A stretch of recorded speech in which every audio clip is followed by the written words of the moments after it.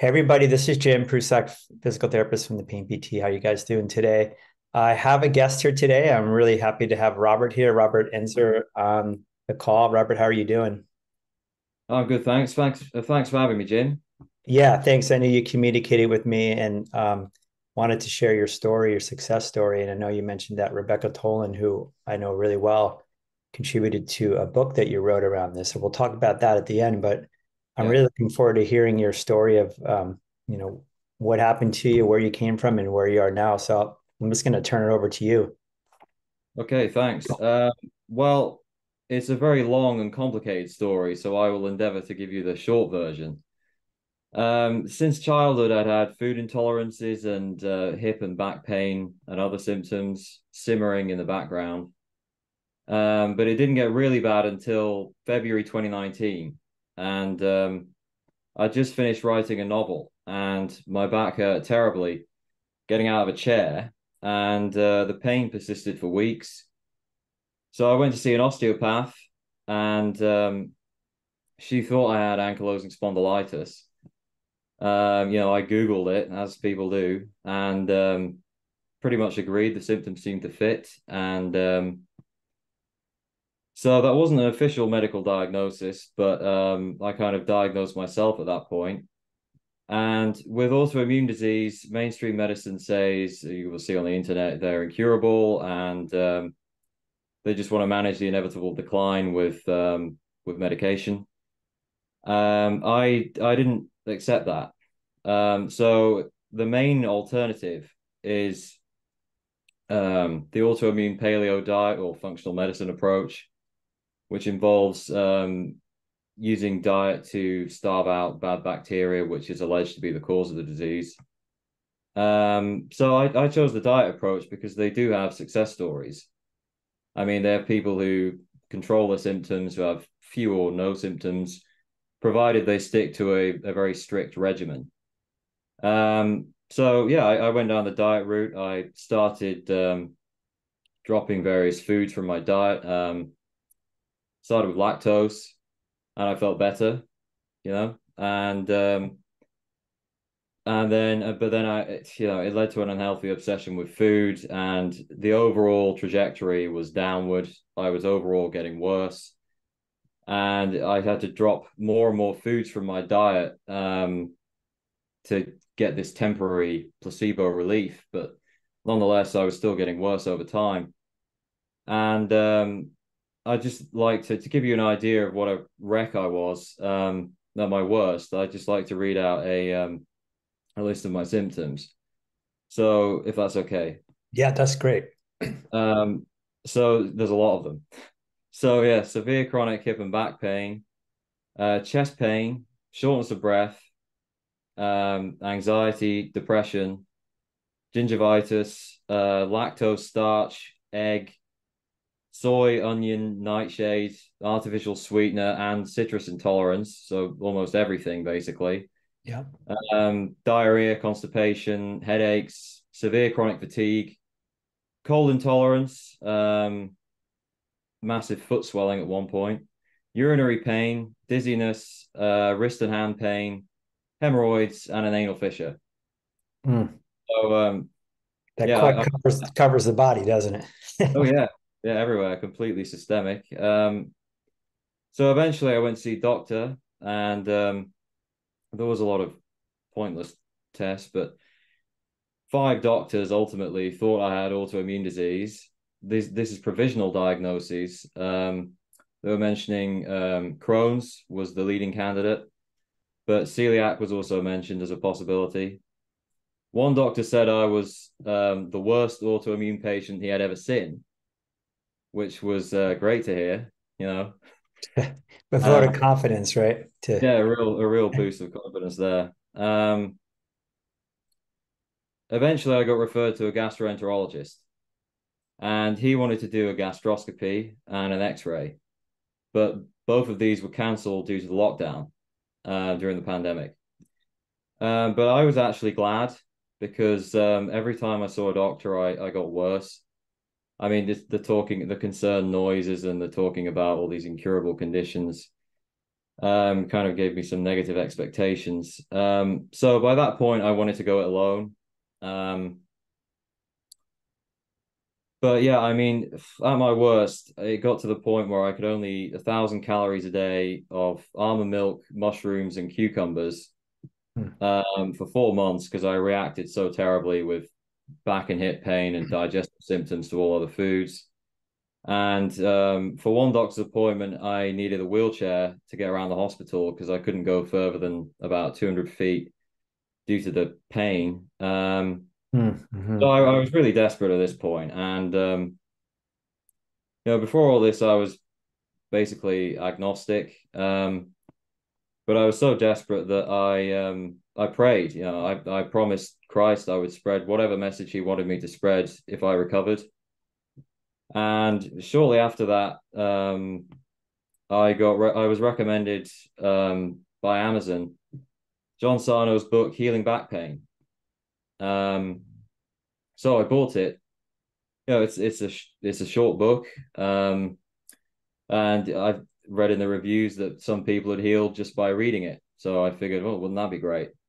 And I was willing to give anything a try. But I didn't read it straight away. I left it on my nightstand for 2 months. That's a typical story, isn't it? Yeah, exactly. Yeah, we've heard this many times. And yeah, I couldn't quite get my head around the idea that all of these symptoms were psychogenic, that it all originated in the mind. And the other thing was he's talking about chronic pain.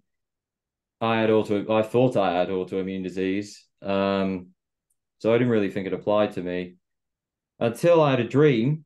And in the dream, I was on a podcast holding up Sarno's book. I've got one here, Mind Body Prescription. Yep. And I was holding up the book in the dream saying, the diet approach is okay, but this is better. Mm. So I figured, well, my unconscious couldn't really get more obvious. Um, Yeah. It's giving you, that was the interesting. You had that. It's great when you can have those kind of insights or clues or intuitions. yeah, it was really obvious. I mean, because of the dream. And so I started reading the book after that. And Sarno's main concept, as you know, is that pain and fear distract from repressed emotions. If you accept the pain is a distraction from the unconscious and resume normal activities, you'll be okay.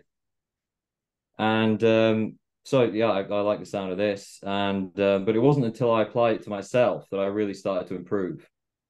Yeah. Um, and one day I went on a walk with my mom, talked about repressed emotions, and I managed to walk 3.5 miles, which was a massive improvement for me. And from that point on, the cat was out of the bag. I knew this approach would work for me. So up Uh, until that point of walking 3.5 miles prior to that, you hadn't been walking any sort of distance at that point, or did you I, jump I, 3.5 miles, or did you build yourself up to that point? but yeah, it's a very complicated story because before I found Sarno, I'd read Carl Jung and this whole idea of where the fear is, there is your task. Go into the fear. And so I'd started to push myself, and I could walk a mile or two. So there was a bit of a gradual build up, but Sarno was the real eureka moment for me. Yeah. And so yeah, I mean, from there I improved gradually. I every week I walked a bit further and ate a bit more, and You just gradually. kind of, from just the highlight for the people listening, watch Yeah. the you read Sarno's book and you just had it in your mind at that point that this is psychogenic, this is my mind, and you just kind of kept yourself there as you went forward. Did you go back to reading the book to remind yourself, or what did you just remind yourself in your mind? What did you do as you were moving forward?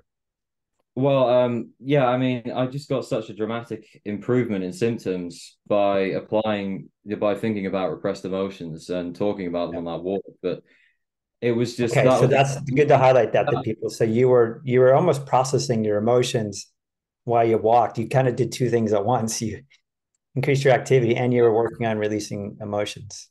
yeah, I was focused on the emotions. I didn't even think about the pain while I was doing that, Yeah, and that enabled correct. me to walk much further. Correct. And yeah, I mean, it was it just that was a kind of piece of evidence that I used against myself in moments of doubt. It's like, well, look, you walked this far pretty fast with not much pain. Obviously, while talking about these things, I mean, obviously, it's psychosomatic. And were you, And just so people know, because a lot of people are working on their emotions, which is a critical piece for recovery. Were you just saying, doing this in your mind? Or were you talking out loud? What were you, how were you oh, a bit of practicing? both. Yeah, a bit of both. I mean, sometimes, I would say it in conversation, and sometimes I just think it. Yeah. Um, Okay. but the closest I came to getting really rattled and having a moment of doubt was when my foot swelled up, and it was quite a dramatic swelling. Let me tell you, I struggled, and then the other foot swelled up, and it Yeah. was so bad I struggled to put my shoes on. Wow. Uh, And you had never had that before, that just came like no, no, out no, of the blue. There was no actual cause or anything you could put your finger on. no. No. And basically, yeah, I instantly kind of knew that it was symptom imperative because of Sarno's description. You Yeah. know, you basically see past one distraction and you get another one thrown at you in the process of recovery. And so yeah, I decided, okay, well, maybe we need to try something different. And I did some journaling. I started journaling about grief because my dad died when I was 19 of ALS. So there was a lot of, I'd repressed it. So I journaled about that, and within 10 minutes of journaling about that, in very, blunt terms, my foot deflated. It was as if That's someone had, unbelievable. Yeah, I think just to highlight that for everybody listening, because people wonder about certain symptoms, saying, "Well, that's not a psychosomatic symptom." I mean, your foot blew up, and I've seen this before yeah, with people, like literally, and you think, "No way is that my mind," and it literally deflated like a balloon yeah, when you exactly. released Yeah. that.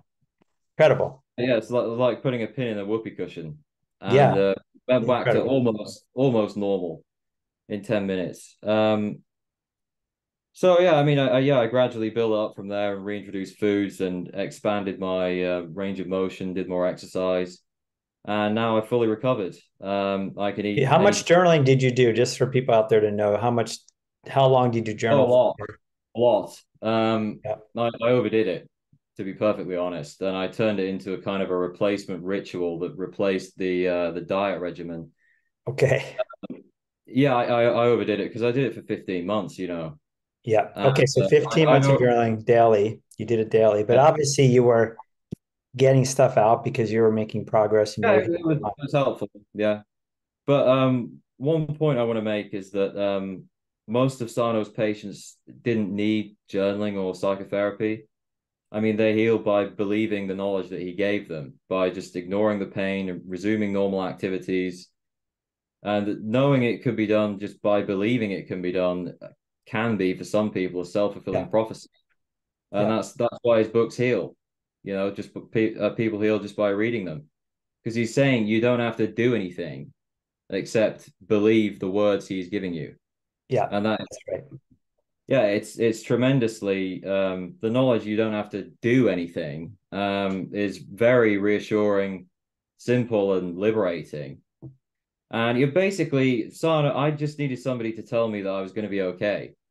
And Right. Right. And that's it. When you listen and it clicks in your mind, and then, like you yeah, said, you just move forward with a bit more confidence and security. And mm, I always tell people the same thing. I said, hey, we're not trying to fix anything. All you're trying to do is teach your brain that you're okay, essentially. yeah, You're going to be all yeah, right. exactly. Yeah, Bisano just tells us that we're going to be okay. And he gives me and gave me and others like me permission to heal, which is really the main thing I was looking for. Yeah. And how long was the process, Robert, from the time you found Sarno's book to the time where you felt like you kind of got back to living again for you? Uh, about 15 months. Okay. So it's good for people to realize that. I always tell people, give yourself a year, 2 years of time. Don't put the timeline. It can be quicker, right? Or it could be longer. It just depends on the person. Mhm. But I was pretty much 85, 90% there after about 7 months. And Yeah. the whole time it was kind of great because there was a consistent improvement. after that initial symptom imperative with the foot. It was a pretty consistent improvement, and it was just so liberating to be able to do things again. And Yeah.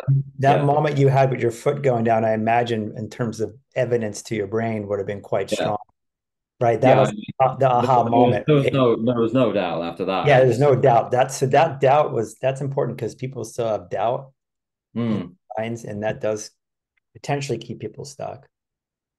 Yeah, I think belief really is the primary factor here, and belief is, it's the common denominator in all healing, because whatever method people use to heal, whether it's diets or surgery or meditation or journaling, they are using belief because they believe in their method. So Yeah, it is the common denominator. I Um, agree. I agree. yeah, and I think the key to believing it is really to fully accept the TMS diagnosis, and just accept that it's psychosomatic and that you have buried rage, and get past the shame stigma factor. I Yeah. think that's really important. Um, yeah, another point about belief that I'd like to make is that, yeah, I mean, psychotherapy for TMS without belief in a mind, psychotherapy in general for people who have physical problems without belief in a mind body link usually has little effect. Yeah. Um, I've seen that as well in people where they've been having years of psychotherapy yeah, and actually, better in some ways, emotionally if yeah, sure, their yeah. symptoms are still there. Yeah, and I think that's Rebecca experienced that as well. I mean, she had therapy before she had the eureka moment, and it didn't really do much to heal her physical symptoms. Right. So, I mean, what this tells us is that belief is the primary factor, really.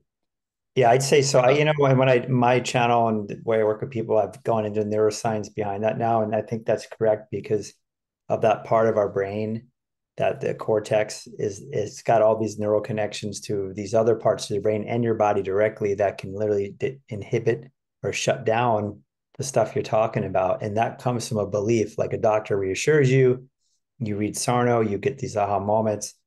Man, that cuts deep into the brain with a strong signal to go, okay, yeah, you're going to be all right, calm down. yeah, and all the scientific explanations and the scientific evidence helps reinforce the belief. Yeah, But one thing I would like to say is that spiritual factors and belief came before everything else in my recovery.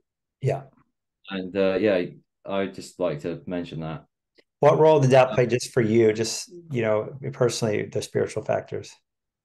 Well, I attribute the recovery to Christ, basically. And I think that's why I didn't get the afflicted with terrible doubt.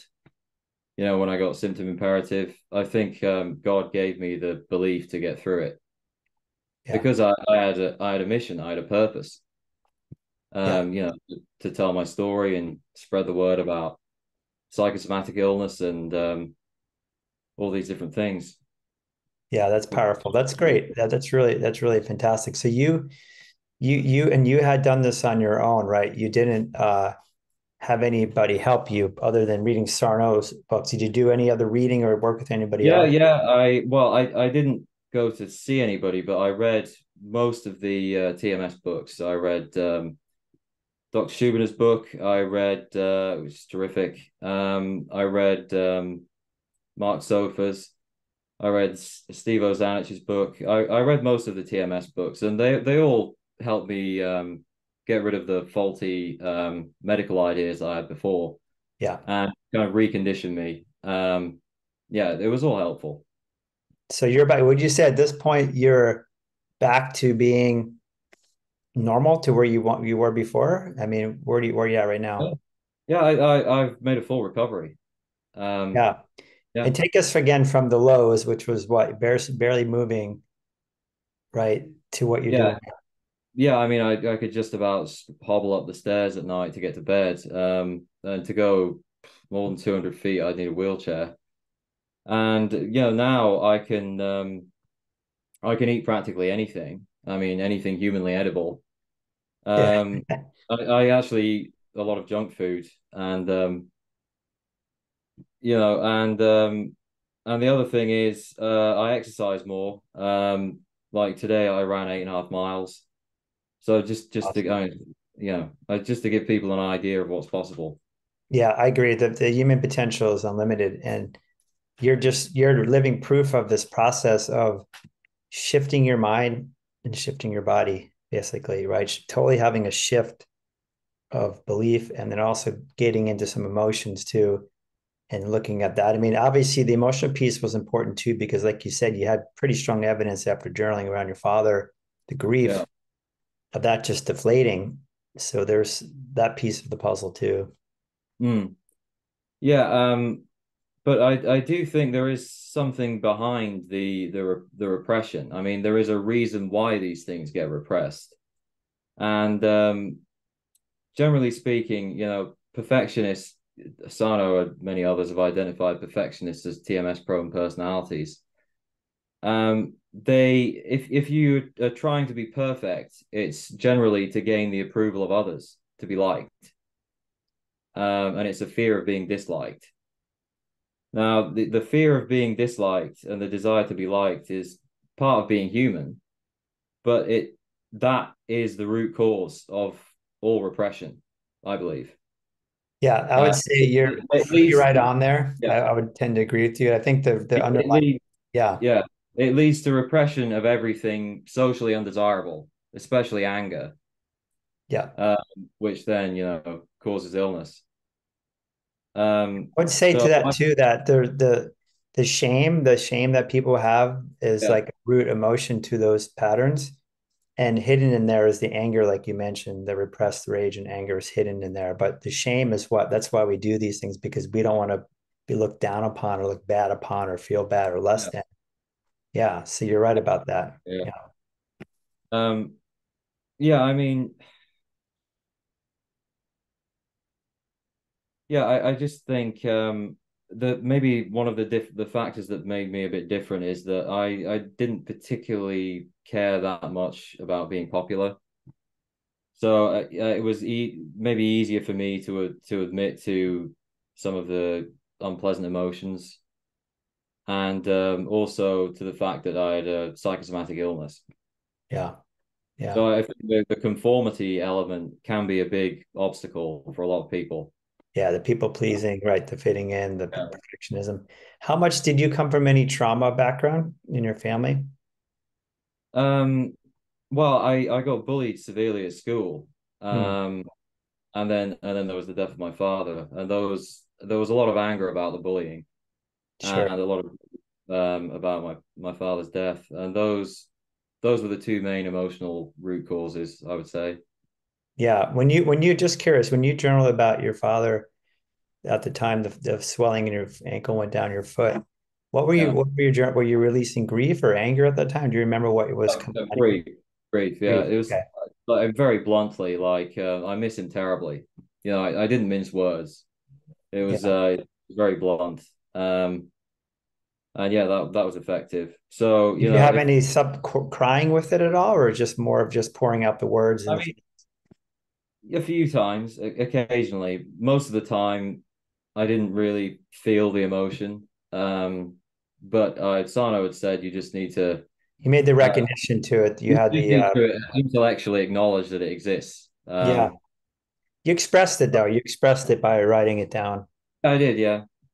And I think if you are going to go down the journaling or therapy route, then generally speaking, there is more rage and grief and other strong emotions relating to old traumas than things that are going on currently. So expressing Correct. the emotions around those old traumas can a lot of the time be more therapeutic. I agree. Um, yeah. Yeah, they're more the root causes. Yeah, so that's fantastic. I mean, what an incredible story, to came from where you came from and to turn it around to go from the depths back to your life. And then now, feeling like you want to share the story and maybe tell us a bit about what's born out of what's come out of this recovery. You said as you wrote a book about your recovery. Yeah, I've got it right here. The Mind Solution. Um, and it's about my story, and there's success stories from other people who've healed autoimmune disease, including Rebecca Tolan. Now, Rebecca's primary diagnosis was chronic fatigue syndrome, but she was also diagnosed with Hashimoto's. Yeah. And she's written a tremendous piece for this book. It's incredible. Yeah, she's Um, an incredible story. Know her yeah, really it's a great well. story, Work with her in her recovery. and And she's a great writer as well. I mean, yeah, well, that's her. She's an amazing writer. I mean, that was her yeah, forte is the way she writes. So oh great. So you kind of took that and put that into this book. And how long did it take you to write the book? How long did you write that over? well, well, overall, it took a few months. That's pretty fast. Yeah, I've written seven and published seven books in the last 2 years. I don't have much trouble writing the books. The problem I have is promoting them. So I've Yeah. got a logjam of books that I need to promote here. Yeah, you need Um, to start, you need your own publishing line. You've got so many books coming out. yeah, but I don't think a normal publisher would actually be able to keep up with it. But yeah, they're all self-published. And yeah, also in the book is a lot of science in the back, and also some of my ideas about my philosophy on Yeah. pain and symptoms. And I kind of took Sarno's idea of pain as a distraction from repressed emotions and ran with it, and came up with and combined it with the Jungian archetypes. And archetypes are unconscious inner personalities, I think is the simplest way of describing them. And I basically have this idea that two voices struggle for control of every mind. There's the deceiver and the enlightener, and the deceiver archetype distracts consciousness via pain and fear and desire um, from the unconscious and the truths in the unconscious. And the enlightener reveals the truths that dispel the pain. So lurking beneath the pain is the insight that destroys the pain. And that Mm-hmm. was my way of looking at it. So whenever I Yeah. got a symptom, I just kind of think, oh, it's the deceiver trying to distract me. I'll just ignore it. Yeah. And Yeah. It's great. that It's was my almost like it's again, it's a part of your brain or a third party in there trying to come in and sabotage you or lead you astray. yeah, there is a physiological component to it, yeah. And yeah, it's like a kind of inner devil figure, the deceiver. So it's a very simple theory. It's like having a little devil and a little angel on each shoulder. Yeah. But it's simple and it helped. Um, So you kind of dismissed it. And what it sounds like to you is when that came up in its form, you kind of just dismissed it. You yeah, recognized it and then said, no, you weren't going to believe that basically. yeah, I didn't get afraid. I didn't buy into it, and You didn't buy into it. Yeah. yeah, That's the key. Yeah. yeah, and I mean the common denominator. There's several slightly different philosophies in the field, but the common denominator across all of them is don't be afraid, don't panic. When you get a symptom, just don't spiral and catastrophize. I think that really is, That's the uh, big one, the secondary reaction that you don't, yeah, go down the rabbit hole of that.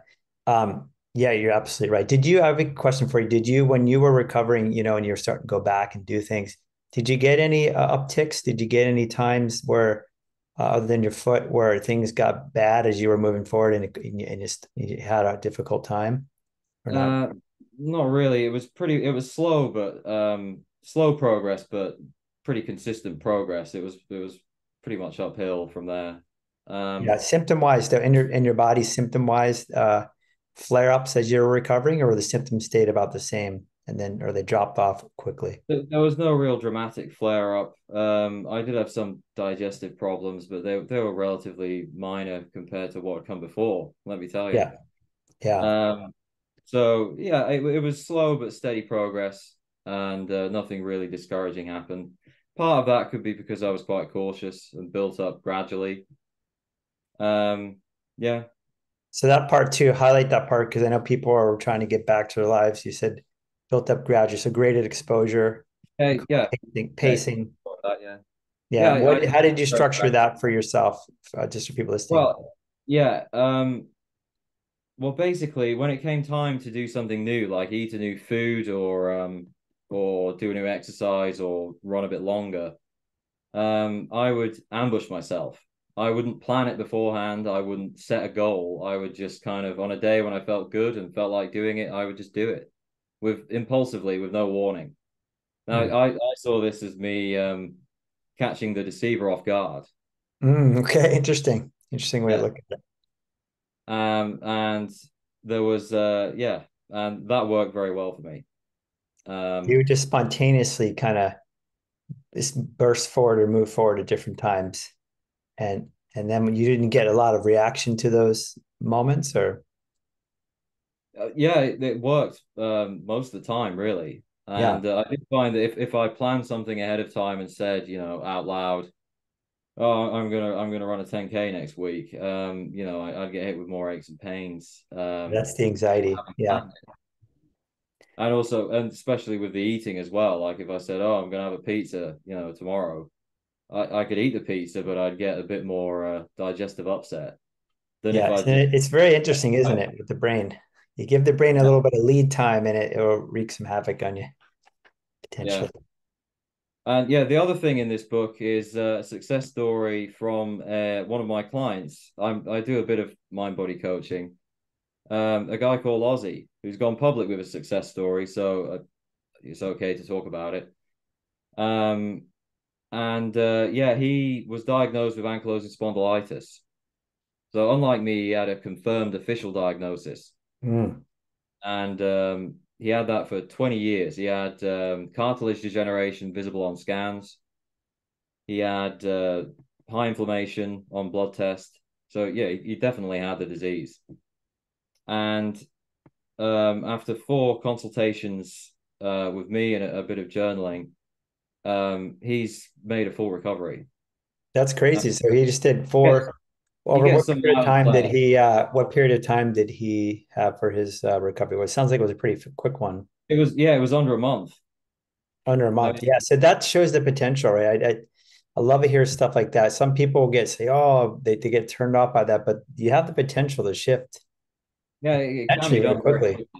Yeah, it can be, but I think in his case, he came to me primed because he knew all about Sano and everything. He'd read a lot Yeah. of the, and he was really had a high degree of confidence from day one. So Okay. he So he already came had in that in him, which is almost big. believing. He Yeah. came in almost believing, and then he saw my success story, and which was linked to ankylosing spondylitis, and my example gave him the confidence boost he needed. Yeah. You're like a doctor almost. You set him free. You're like Dr. Sarno basically to him in a way. Well, thank you. I mean, I mean, essentially you were. I mean, he because you had it, you got over it, so he really trusted your yeah, advice. the success stories in these books are really part of the Sano magic, because you see yourself in the various patients, and I mean, right now I don't care too much about diagnoses per se, but when I was ill, and sick people in general do tend to become identified with the diagnosis. So seeing someone who had the same diagnosis, the same symptoms, then they made a complete recovery is really part of that magic, and it can give you a lot of confidence. A lot of confidence. You're absolutely Yeah, right. because Yeah. yeah, I think diagnosis and prognosis are an integral part of any disease. They're Yeah. definitely a part of it.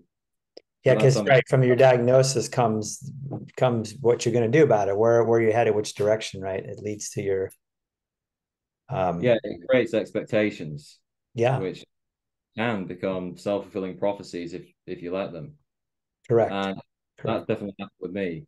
Um, so I think it's important to let people know, that these it can be done. It can be done.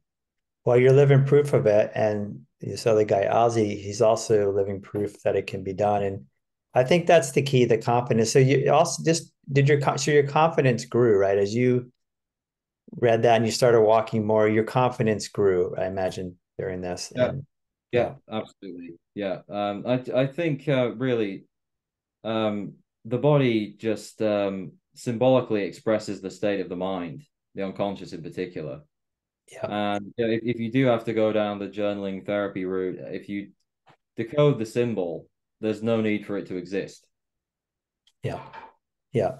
Um, so yeah, that can be a helpful way of looking at it. And it again, this really applies for the people with more severe cases who feel they need to do some journaling or psychotherapy, but which is not everyone. But if you tend to the soul, and the body will take care of itself, Yeah. not the other way around. Yeah, I agree. I agree. Soul, mind, body. Yeah. You take care of those other things exactly. And it's unconscious too. I think that's important to note that this is the unconscious at work. Yeah, It's not the yeah, conscious mind necessarily. yeah. The unconscious.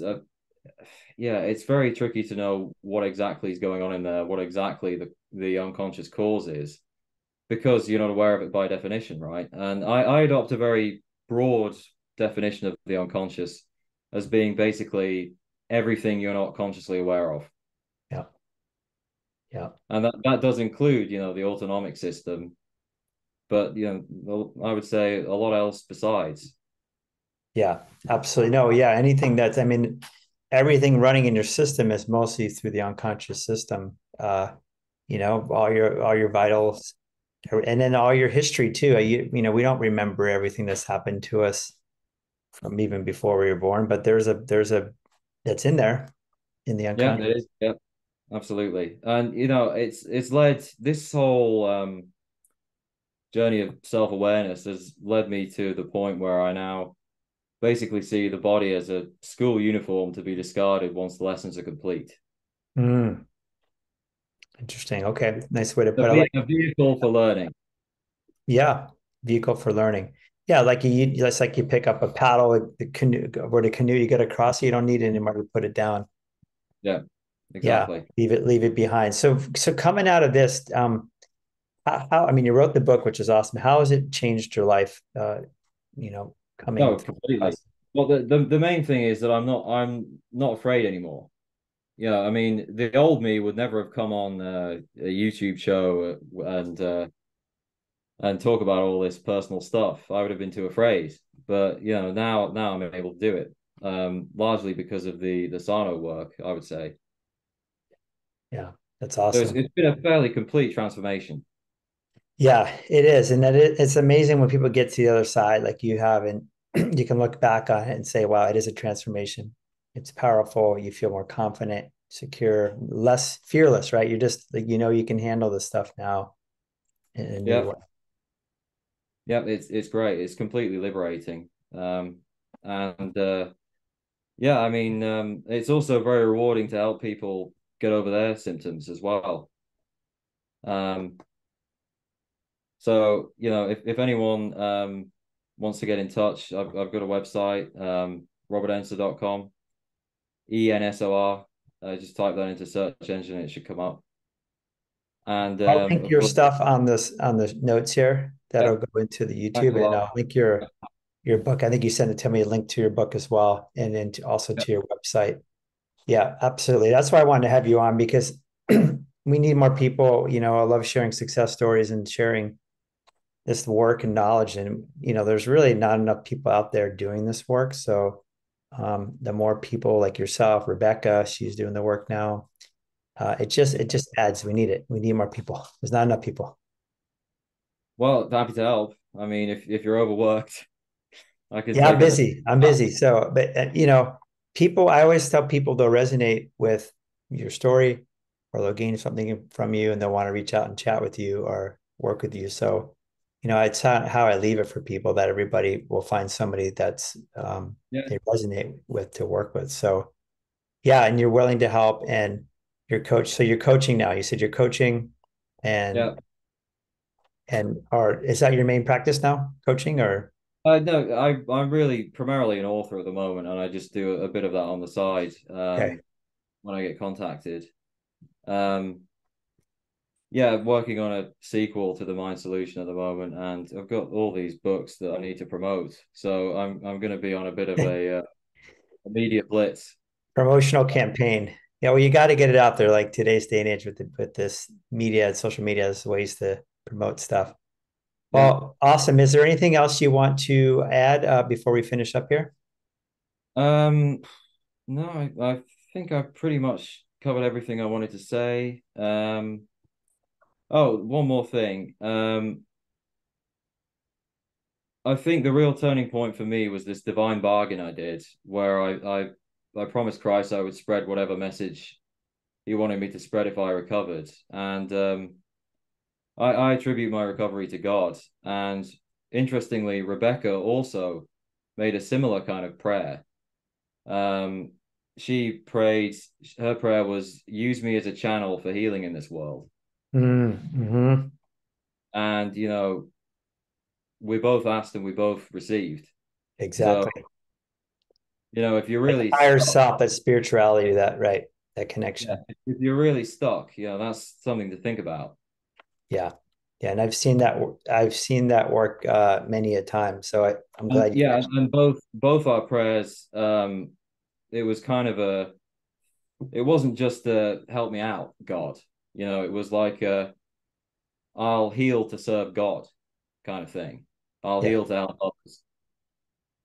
And Yeah. I think, Taking it beyond yourself. yeah.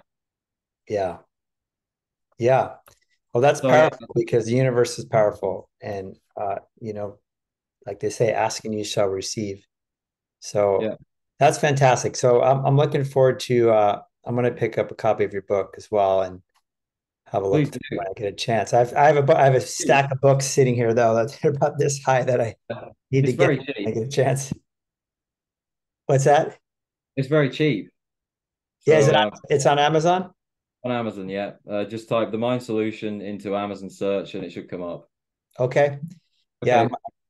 I'm going to pick up a copy and everybody else out there, pick up a copy because I think, this is more information, it's coming from you who've had Yeah. success. And I love, just like with Rebecca, myself too, getting over things when you can speak from a place that you've been through it, it carries some weight to it. I think it carries some knowledge Thanks. behind it, understanding. Yeah, you've had your own recovery journey as well, and yeah, I think that's part of it, part of your Yeah, a big part of it is born out of that, I think. So, and your understanding as well. Yeah. yeah, Uh, exactly. yeah, I mean, I had to write a book because there was so much to cover. It's a very long story. So yeah, I kind of had to do that. All right, well, Man, we'll well, talk a well, lot thanks later. for coming on. I'm glad we connected, and like I said, I'll put your information into the YouTube in the description area if anybody's interested Thanks. in go on your website, learning more about coaching or picking up your book. Yeah, Thanks so much for coming on and sharing your story today, Robert. thanks for having me. It's been great. Okay, you're so welcome. I'll see you next time.